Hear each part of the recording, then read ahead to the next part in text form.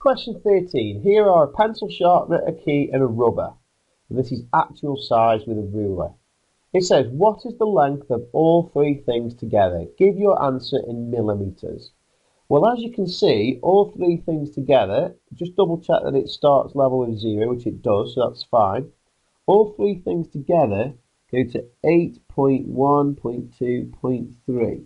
So this measurement here is 8.3 centimetres. But it does say give our answer in millimetres. So if we put 8.3 in there, that is going to be incorrect because that's the answer in centimetres and it wants to know the answer in millimetres. So the question we need to think about is how many millimetres is this? Well, remember, every 1 centimetre is worth 10 millimetres. So 8 centimetres would be 80 millimetres. So 8.1 centimetres would be 81 millimetres, 8.2 centimetres, 82 millimetres, so 8.3 centimetres is 83 millimetres. And that's the answer to part 1. The next part of the question says, what is the length of the key?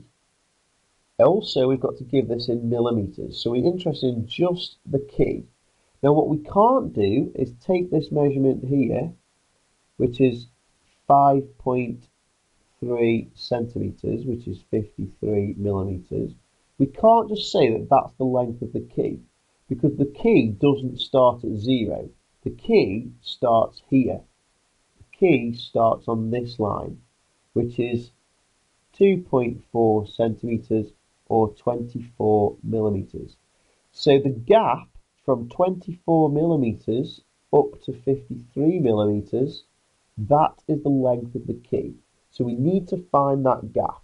And to find the gap between those two numbers, we just find the difference between them. So we're looking for the difference between 53 millimetres and 24 millimetres. Anytime you find the difference, the easiest way to do it is to do a subtraction column method.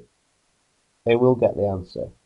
So 3 take away 4 we can't do, so we borrow 1, and that now becomes 13. 13 take away 4 is 9, and 4 take away 2 is 2. So the answer is 29 millimetres.